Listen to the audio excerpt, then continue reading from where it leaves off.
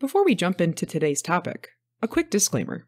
The stories and data we share come from the states that we practice in and the experiences that we personally had, which can differ greatly across our country and certainly the globe. This is not a professional advice show. So let's get comfy and talk about death.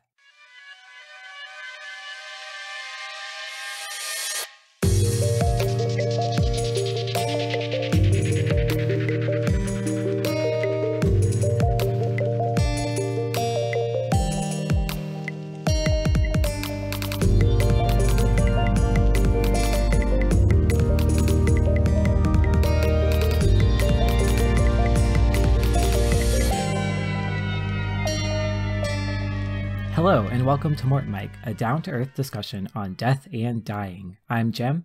And I'm Red, and this week we're your masters of morbid mixtures. After our innards laid bare last week in Jem's basic how-to on autopsies, we're following up today on what to do with all of those organs. I'm going to give you a quick walkthrough on the embalming process. I would love to go into all of the extensive history of embalming, but since it dates back all the way to ancient Egyptian times, it's honestly an episode on its own, and we'll definitely revisit it someday. Absolutely. After we get our whole autopsy done, just like I taught you 2 weeks ago, then the body goes to Red, a funeral director, and that's when the embalming starts. There are so many fascinating ways to embalm and types of cases that an embalmer will come face to face with, but for today's purposes, I'm keeping it super simple with a best case scenario body and then an autopsy embalming. So what exactly does a best case scenario body mean?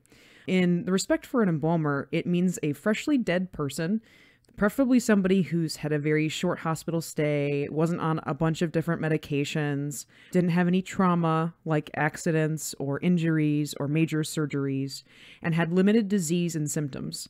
Things like edema can weaken your embalming fluid, diabetics have restricted blood flow to their extremities, and atherosclerosis causes plaque buildup inside of the arteries, which weakens the flow that you get to the different parts of the body.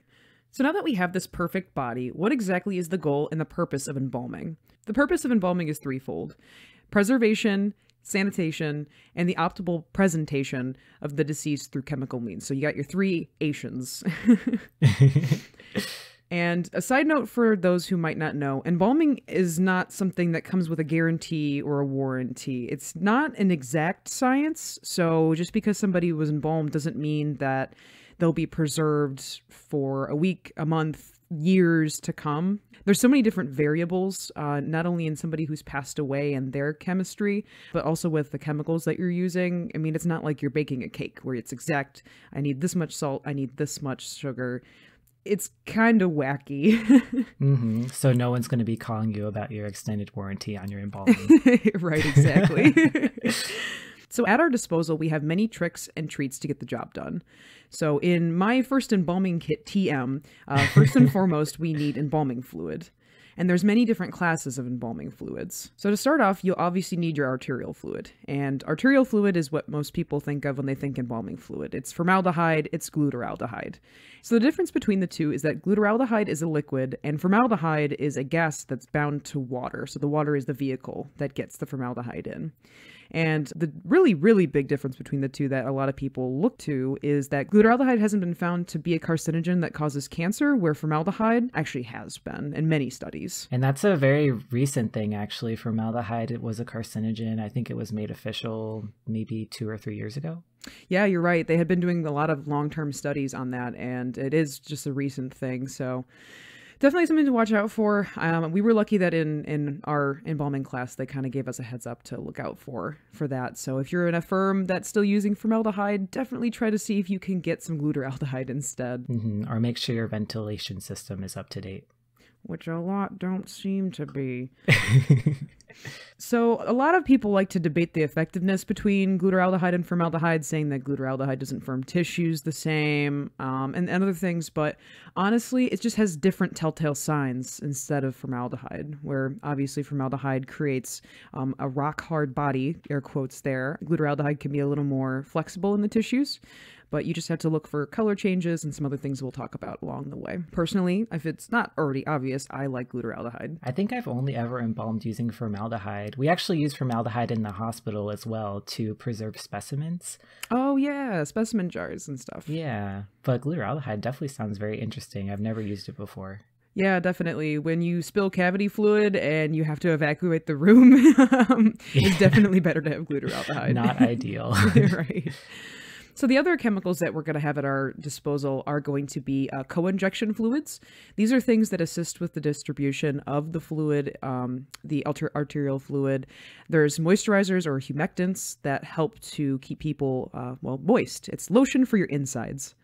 And some other fluids that actually help adjust the condition of water. So if there's a hardness in the water, extra minerals, those can affect the product of embalming. So it's definitely good to offset that. We also have cosmetic dyes. And cosmetics aren't just for your outsides, they can be for your insides too. The best skin tone comes from the inside first, is what I always like to say. So is that why the formaldehyde in the funeral home is usually pink?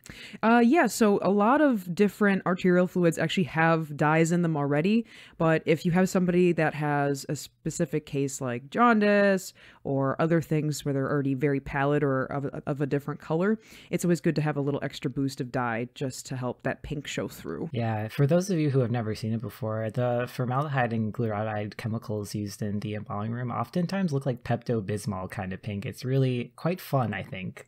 Definitely. Yeah, like pinks, oranges. I've even seen to offset like jaundice, they have like a purpley dye in some. So a lot of different fun colors.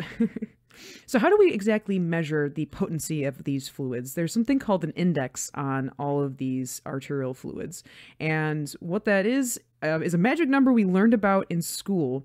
And there's an equation basically that helps you decide how much of a fluid and how much index you need for somebody, and that usually goes out the window as soon as you go into the field.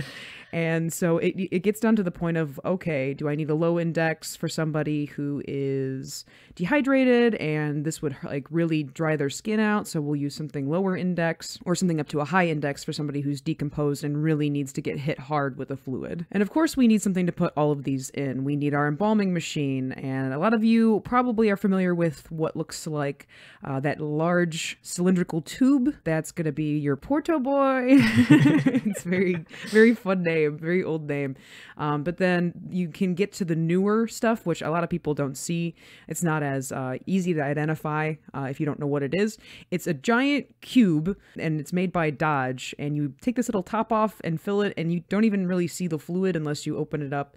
I personally like the Porta Boys or any of those glass cylinders. I think they look way cooler, but that's just a personal preference. So we have our fluid mixed, we figured that out. So now we need all of the instruments to be able to assist us. And just a reminder, something that my embalming teacher would want me to let all of you know, they are instruments, they are not tools. A tool is a hammer and things like that. Instruments are things that are used in cases of like medical sciences and things. I would agree. I would say we use medical instruments, not tools. Right, exactly. So we'll need our scalpel, we'll need our scissors, and our C and S curve needles. Those are our sharps. We have our hemostats, which are little ridged. How would you describe a hemostat? It's like like scissors, so they can clamp onto things, but there's no blades. Instead of the blades, there's like a serrated, like flat surface, kind of like pliers. It's like if scissors and pliers had a baby. Yeah, and it's like it has a locking mechanism on it. So once you grab something, it'll stay in place with this little locking mechanism. Similar to that, we have our forceps as well as angular forceps, one looking like a giant pair of tweezers and the other being like a half-hooked giant pair of tweezers, essentially, with a 45-degree bend in them. We have our aneurysm hook, which is similar looking to basically a toothbrush with a little hook at the end of it, or somebody that is familiar with crocheting might be able to relate their crochet hooks to it. We have our arterial tube and our trocar. And for those who don't know what a trocar is, it's the most magical part of the embalming. It is a 2-foot hollow needle, essentially. Then we'll find out what that's for later. A big spiky stick. I love the trocar. I know. So our stage has been set. All of our instruments are in place. Our tank is full of forbidden Kool-Aid. So let's crack open that body bag. Now keep in mind, this is my method. No one way is right. Everyone's going to have their own flavor to embalming. Typically, if I'm working pretty hard, the body is pretty simple, I can do an embalming in about 45 minutes to an hour. Obviously, if you're just in mort school, it could take you like 6 hours to embalm a body with a team of 6 people. So don't feel bad. While you're learning, it does take quite a bit of time. And not everybody is going to give you that easy 45-minute embalming. And I'm assuming this would also be like our perfect body scenario. It wouldn't be anyone with any like arterial plaque or any sort of autopsy done to them, right? Exactly correct. So we start similarly to your examination by doing an external ocular pat down. So we do the undressing, we document personal effects. So we do have to make sure all of the medical devices are removed. Things like ports for people that had cancer, that are having chemo, anything that's hanging off like needles that are still in somebody IVs, those things get discarded. And this is a good time to break rigor. Obviously, everyone's pretty familiar with what rigor mortis is, and so we need to try to break that right away. It aids with the flow of fluids and also allows us to get positioning correct. I had this beaten into me when I was first greenhorn on the job as an embalmer. Positioning is very important. You want to make sure that essentially somebody is exactly as they should be once they're finished embalming before you start embalming, because as soon as they start to firm up, they should be in the position that they're meant to be in. Yeah, so once the embalming takes place, they're pretty hard to move afterwards, is what you're saying. Yeah, absolutely, because it's hard to tell how somebody's got to react to the fluids. They could basically rock, like I had mentioned that earlier. We call it rocking a body. So it makes it hard to dress somebody or position them properly afterwards if you embalmed them with their arms down, as opposed to having their like hands over their tummy in the natural position. So going back for a second, how do you break rigor? So breaking rigor is traumatic if you've never done it before. So usually you take your pivot points, places like elbows, shoulders, and you essentially work them out. So I rotate someone's arm in their shoulder socket, try to get that kind of pulled out. You'll have a little resistance once you start to break the rigor. You can feel the muscles pulling against you, and you'll even see them kind of like flexing underneath somebody's skin. But you just push past that, and then they immediately relax. The hardest part to break rigor to me is fingers, because you can break someone's finger pretty easily. I unfortunately have not done it myself, but I've known of other people that have had that bad experience. Yeah, especially if they're an older person. But yep, you do have to use a little bit of force to break that rigor, and it is a little intimidating when you first start doing it. Absolutely. It really is. It takes some time. I finally, after about 2 years, felt comfortable breaking rigor pretty much everywhere. So now that we have our body positioned how we want them to, the first thing I like to do is find vessels. So we need to have a point of entry for our fluid and a point of exit for our fluid. And that is easiestly done on the right side of the body, where you make an incision right about where that collarbone is, the clavicle, just inferior to the bone. So just right below the bone. You can even palpate on yourself right now with your fingers where there's that little dip underneath your collarbone. And I like to go right there, not too close to the center of the chest, because you want to be able to hide that incision. While I'm doing this, I make sure the heads drop back. It really helps you find the vessel once you start digging. So after you make the incision, you're looking for the arterial bundle, which essentially is a noodle, but it's a really hard noodle to find. So you start to dig underneath the sternocleidomastoid muscle, which if you tilt your head to the side, you can feel it running from your clavicle all the way up to like basically the back of your ear. And so we dig underneath that, find the little bundle that has the arterial noodle and then the jugular vein. They're all kind of right in that same bundle. So what I do is insert the angular forceps into the jugular, and that's for drainage. We want to make sure we have an exit point for all the fluid we're about to push into somebody. And essentially, when you insert those forceps, it goes down through the jugular into the heart. So you're able to pull out clots. Red's favorite, clots. Yeah, my favorite. It's a necessary evil. So we place the arterial tube into the artery, and we can hook up the tube from our embalming machine to it. And this is where you would adjust what's called pressure and flow. You want to make sure you have the appropriate pressure and flow of the fluid going into the body, because if you have too much pressure, you can do something horrible, like blow someone's eyes out of their face. Oh my gosh. That sounds I didn't know like that I'm was making possible. it up. It sounds like I'm making it up, but it's totally a thing. It's not like a movie where it just goes and just goes right out or anything, but they start to inflate out of the eye socket and can come out if you're not paying attention. Wow.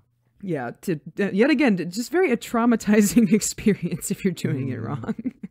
No, that makes sense. There's a lot of little arteries in your eyeballs, guys. So that totally makes sense why they would do that. Yeah. So while I have somebody injecting, and this is, yet again, they will not teach you to do this in mortuary science school. This is my quick, fast, and in a hurry embalming.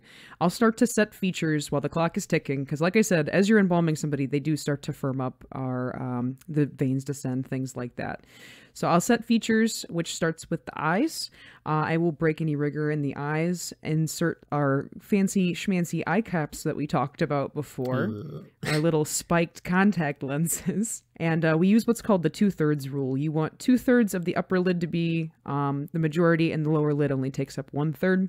And then I take a second to just dry the eyelashes off. I always make sure that they're dry because even something as simple as the follicles in your eyelashes, if they're all stuck together, they'll actually embalm and freeze that way. So if they're all nice and spread apart, you won't have that like clumping in the eyelashes once someone's embalmed. Then I go down to the mouth closure. There's a few different ways to close a mouth. There are suture, or you can use a needle injector. And I feel very strongly about this. I do not like needle injectors.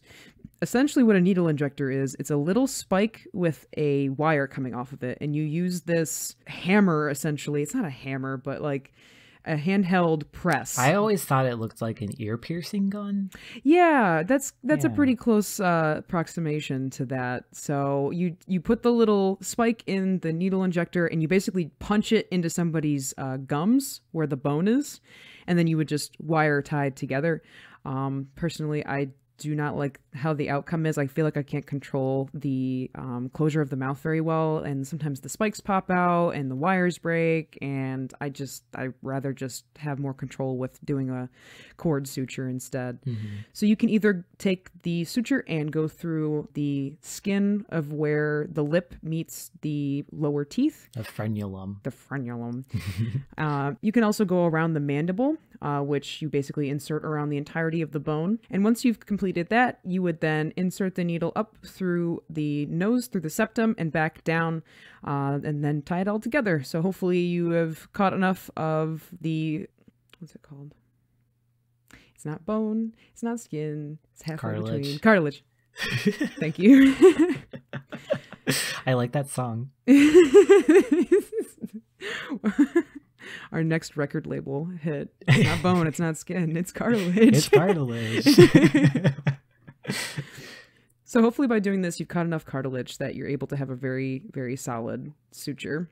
And you just make a little tie, knot it, and you're good to go. At this time, I always like to reposition somebody. Like I said, positioning is very important. And so I take always a second to just quick, fast, make sure everybody's where they need to be.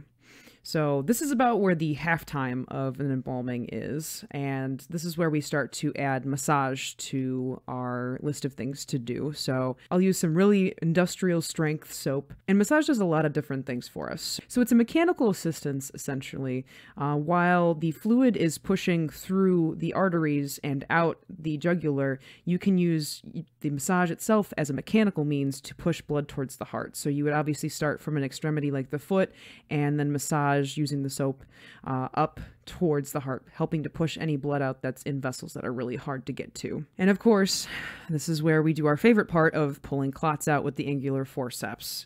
So after you do massage, that tends to loosen up a lot of things, and this is where you'll get, if you like it, your best clots. These would be your post-mortem clots, so really huge, gelatinous, jelly, good old boys. This is also a really optimal time to be washing someone's hair, trimming their nails, trimming beards, ear hair, all of those little places that we often don't get to take care of when we age. I have a question about this, actually. Sure.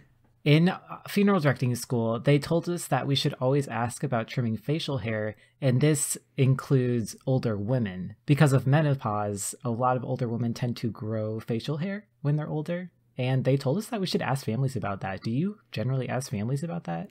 Yeah, so absolutely. It's super important. There's a story I'll share with you guys actually that links back to this that my embalming teacher had mentioned to us. And she had gone ahead and shaved a lady without asking for permission. And once the family came in, they were just appalled. They were freaking out because they they had shaved her mole that had a few little hairs coming out of it. And that was her special mole. And it was a joke with the family, and they were just so sad that it was gone. All the hairs were gone. Grandma's special mole. Yeah. So it's always good to ask for permission, regardless of gender or presentation. Absolutely. So at this time, how do we know that it's working? How do we know that we're getting the distribution of all this fluid into the various vessels? We look for a few different things. Color change is one of the easiest ones to see. You'll obviously see where all of the blood has sunk to the bottom or the back of somebody. That will start to change. You'll get the nice pink in the superficial epidermis. You'll also start to see the distension of vessels. So, you know, when somebody's angry and that little vein pops out on their temple, basically like that, but all over the body in various different places. You'll get that firming or like a rubberiness when you're running your fingers across somebody. Obviously, drainage. If you're getting a lot of blood flow out of the jugular, you know that you have a nice completed circuit. And the last would be purge. If somebody, sometimes the fluid can build up inside of somebody, causing pressure on the stomach or any other organ, and then purge can happen because of that. So you definitely know you're getting some type of distribution if that's happening. So now, dun da da da, it is trocar time. We finally get to talk about this crazy little spear that we use. So we got to get that goo out. All of the things that I had mentioned up to this point, that's just using the arteries and veins to get out all of the blood that's inside of somebody and replacing it with a fluid. But that doesn't connect to your stomach. Your stomach fluid isn't going to come out through your jugular. So we need to get everything that's in those organs out, and by very forcible means. So what you'll do is you'll take this spear that's attached to an aspirator, which is basically just using water to create a vacuum. And you'll insert the trocar 2 inches to the right and 2 inches up from the belly button. That's a really good vantage point to be able to reach to all of the different organs that need to be sucked.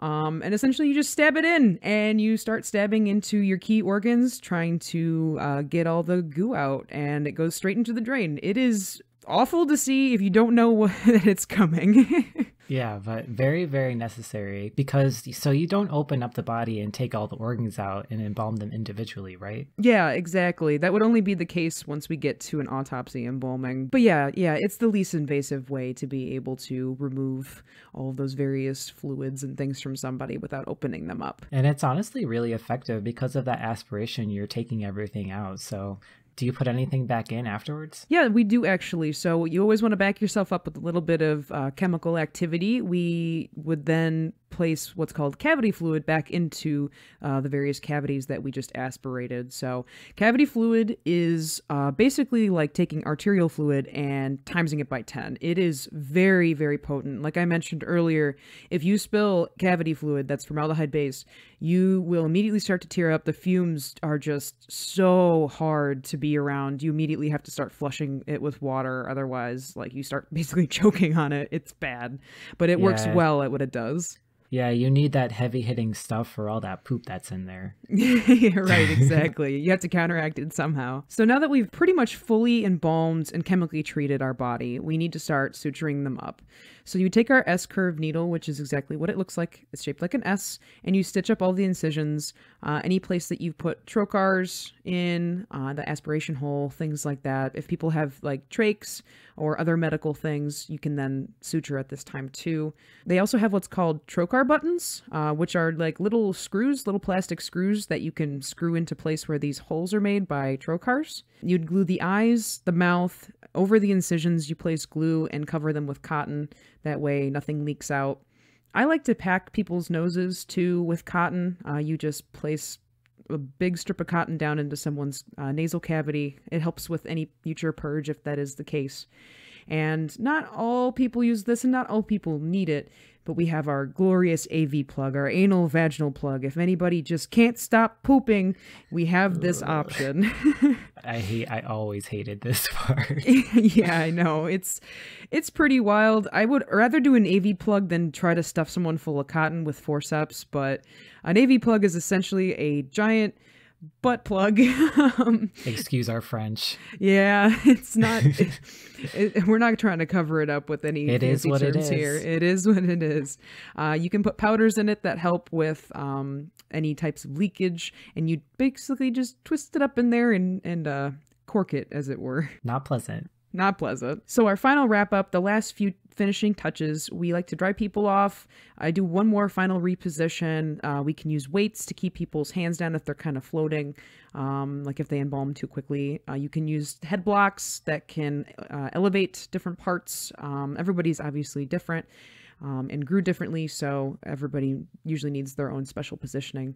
We also have the option of feature building at this point. If someone became very, very emaciated towards the ends of their life, they have their temples all sunken in, you can use feature builder and basically with a syringe put this artificial Botox in someone's face and fill out those spots to give them a few extra years back on their life. I also put cream on hands and face, so basically a moisturizer in case they dry out a little more, and then you respectfully cover them and finish up your embalming report. Embalming report is super important because you never know if you're going to have to come back to it or if somebody else is going to try to figure out what you did or need to add to something. It's good to take really good notes. So now we know the basics. Let's make it a little bit harder. The final boss of an embalming is its autopsy counterpart. There's a lot of similar steps, but a whole lot more time consuming. It takes about 2.5 to 3 hours, especially if you're doing it by yourself. It could even take longer depending. And this is assuming that the case that we're working on is both a cranial and an abdominal autopsy, where all of those cavities were opened for examination. Mm-hmm. So we're definitely going to need stronger fluids, and really you want to work with 2 people. You're going to start with opening up this pit. We like to undo all of the sutures that medical examiners and their autopsy techs have put in. They do a quick whip stitch. It's not meant to do anything except for hold the flaps together for the short term. Mm-hmm. And we'll also open up the cranium too. So we'll take out the organ bag because after they've examined all of the organs, they place it into a big medical plastic bag and tie it off. So we take that out. Opening that up, we'll snip at the organs because there's a lot of gas buildup that can happen, especially in the intestines, and you want to make sure that the fluid that you're about to add penetrates as deep as possible. So we take scissors or even a scalpel if you're feeling froggy and make little incisions and snips in them, so that way all the fluid can really get in there. So it's best to do this at the beginning because you want to make sure that it's embalming the entire time that you are embalming the body. So it gives 2 to 3 hours to the organs to really absorb that fluid. But as for the calvarium, which is that little the hat for your brain. Your skull cap. Yeah, there we go. I think I like hat for your brain better, though. So you have the calvarium and you also have the rib cage bones, which, as Jem had mentioned, you have to cut out to get to all of the good bits underneath. There's a few different ways that you can embalm these. You can stick them right into the bag with the organs and tie it off. You can wrap them in cotton and pour fluids over them and let that sit for a while. I even had one embalmer friend, he would take the calvarium and just stick it right in the embalming tank. Oh my gosh. He got in a lot of trouble for that because there kept meat chunks kept getting in and clogging that's not ideal, guys. Yeah, I mean, it worked great for the actual embalming of the calvarium, but nothing else. So obviously, when you disrupt somebody's vasculature, you are going to have more than just the one incision point. So it's what we call a 6-point injection. Now that all of the organs are out of the way, you're able to find the carotids up by the neck, femorals down low where their legs are. Those are pretty easy to find. Usually medical examiners try to leave those out for us. They know that we're looking for them. And then we go for the axillary arteries for the arms. So there's a lot more dissection for this, and they're also really small and really easy to miss. I still have a hard time finding these vessels, to be honest. Yeah, they're definitely a bit smaller than the carotids and the femorals. Absolutely. Now this is something that I got a bone to pick with you, Jem. Don't you cut my arteries. I know. This is like the biggest thing. This is like the funeral director versus medical examiner showdown. It's like right. Yeah, autopsy techs, whenever I teach or train autopsy techs or residents, I'm like, you better not do it. Don't cut the carotids. Because it is so difficult for you guys. It just makes it unbearable to try to embalm someone when there's already so much work. Right, exactly. Especially when you're going up the neck, cutting out the tongue and the throat and everything up there. It's really easy to accidentally snag the carotid. And if it's cut that high, it's so hard for us to get flow to the head. And that's the moneymaker. You really want a well-embalmed head. So we'll do the same thing that we did before. We'll set our features, we'll inject, and we'll do some massage. Setting features is the same, just no tongue. You'll inject the head first. Time-wise, it makes the most sense, especially if you're just by yourself, to inject the head first, and you'll see why in a second. While you're massaging somebody in the injection portion, all of the blood that you're massaging just goes right into the cavity, and you use basically a modified aspirator to be able to suck it all out. If you're having a hard time reaching certain tissues, especially places that don't have a lot of good connections, so like the back tissues and things like that, there's a smaller trocar that you can use for injection. You can force the fluid right into the tissues, and it really covers pretty much all of it for injection. So something to keep in mind while you're doing this injection portion of an autopsy embalming is exposure to chemicals. Instead of just having a simple 1 point shooting fluid out down the drain, you now have an entire open body cavity that is full of blood and extra fluid that is just being pushed right into the air and fuming off. So you definitely want to try to get as much aspirated out as possible, or take breaks every now and again to get away from the fumes. It's really important that we look out for ourselves when we're doing these kinds of things, because you don't want to, have your embalming career cut short because of cancer. Absolutely. Do you guys wear more protection when it comes to autopsy embalmings, more PPE? So you should. That is not always the case, especially with embalmers that have been doing it for a long time. You can wear full face respirators that definitely help cut down on the fumes, but even myself will sometimes just wear a face mask and that's it. But don't follow what I do. Do as I say, not as I do. And wearing an N95, that's what we do during the autopsies as well. So it's really better than nothing, to be honest. Yeah, absolutely. All right, so it's time now that everything is firmed up and properly embalmed to sew everything back up. So once you completely dried out the interior of the body, you can place absorbent powders and embalming powders in there. You just kind of sprinkle them on, rub them like you would a rack of ribs, for lack of a better term. It's really odd how many relations there are to food with embalming. It's a lot of similarities. It always comes up. I don't know why. It really does. You'll stuff different cavities like the butt parts, which is very medical. And then you'll roll a little bit of cotton to stick in the throat just to kind of replace what's missing since it's taken out. Then you replace the organ bag. Some people decide to suck out all of the fluids, including the cavity fluids, just so in case the bag is punctured, it doesn't start leaking out into the cavity. You'll tie it off real nice, and then you'll be able to place the rib plate back on top of that. Just so everyone is clear, the organs do go back inside the body. It's not like they're disposed of. Always. I mean, like, think about it. What are we going to do with them? Like, we don't want them. You guys can have them. No one's stealing your organs, I promise. No one is black marketing your organs. It's okay. They're just going back in a different order, but they're still there. Yes, absolutely. All of you is there for the most part. So the really, really hard part that we have here coming up is getting the calvarium back in place in a very natural way. So you want to make sure that you use essentially an embalmer's plumber's putty. You put that into the foramen magnum. You can put a little bit of embalming powder and absorbent powder in there. You basically create a cotton brain to stick in there in place of where the brain normally would. You'll place the calvarium back on top of that, and you'll try to suture it all into place. That way it doesn't slip and you end up with a really weird wrinkle in your forehead because of it. Yeah, because the scalp skin is actually pretty thin, you can definitely tell if the skull cap is off center. It's kind of like when you don't screw the lid of a jar on quite the right way. Yeah, exactly. It's got that little slip to it. So it's always best to try to make sure you do it right the first time, because God forbid you have to open up a head again just to fix that. So this is where you really, really want to have a second embalmer pal with you, because now you have to sew up the entire head and sew up the entire body, the entire Y incision.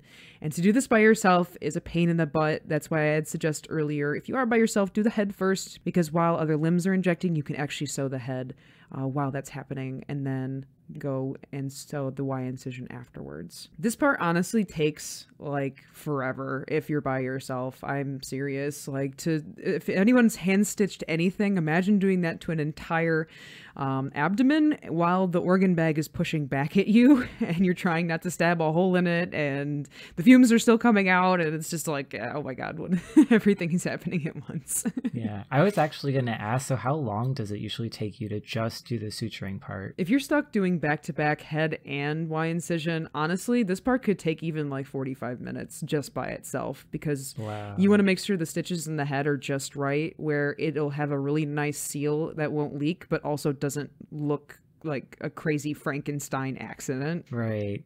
Yeah, when we sew up the bodies at the medical examiner's office, we do a full stitch, so we don't just tack the corners, we do a full stitch, and honestly, it probably takes me like 5 minutes. So oh my God.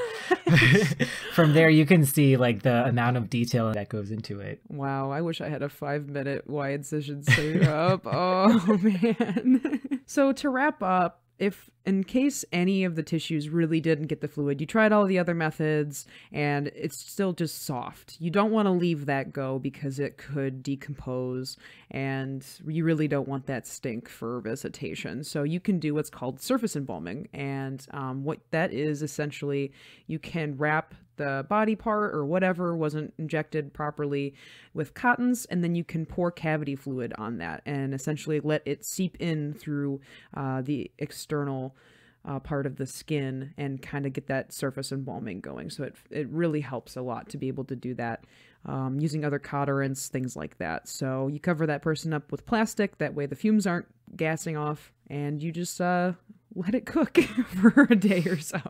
Right. And of course you do all the other things like covering them up with a sheet for respect and finishing your embalmer's report. I cannot state that enough. Finish your report. Whew, I don't know about you, Jem, but it's hard to cram a few hours of work into just a few minutes. I'm sure you went through the same with your autopsy episode. Yep, that was a lot of information. Wowie. But I really hope that I touched on a good majority of the basics to help people understand. Yeah, I think everyone knows how to do an embalming now. That being said, don't try this at home. Right, exactly.